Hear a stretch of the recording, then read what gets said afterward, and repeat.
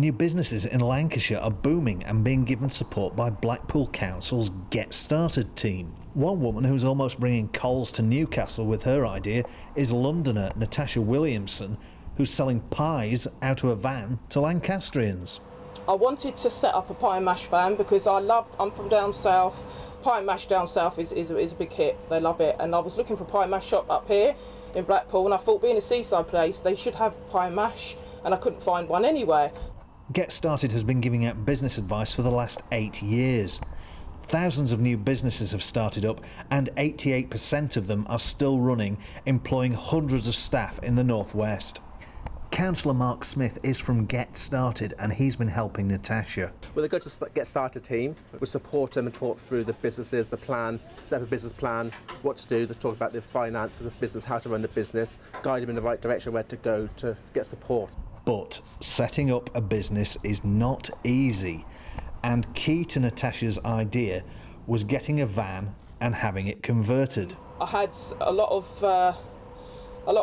problems along the way. When on the way back, when I bought the van broke down. Had to call the AA out and everything.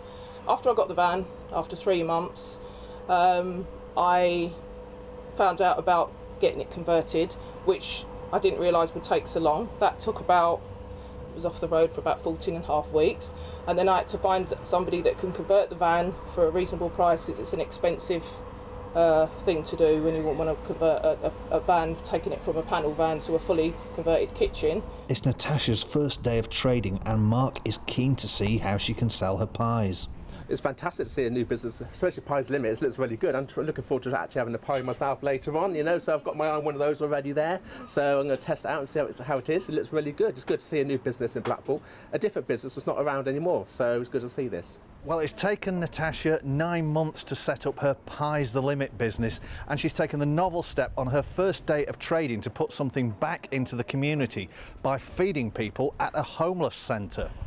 With a few minutes to go, Mark is still giving out last-minute business tips. In the beginning, I'd keep it as simple as possible. Good quality pies, good quality mash, gravy, peas, and tea and coffee, or a soft cold drink, whatever you've got there.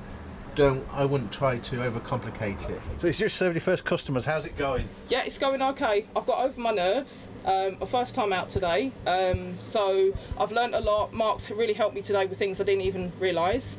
So more support again. And I think people appreciate me coming. Really enjoyed it so far. Yeah. What's going down best? Cheese and onion. Surprising. I thought it would be meat and potato.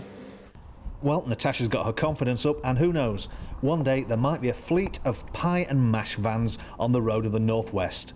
Roland Gent, that's Lancashire.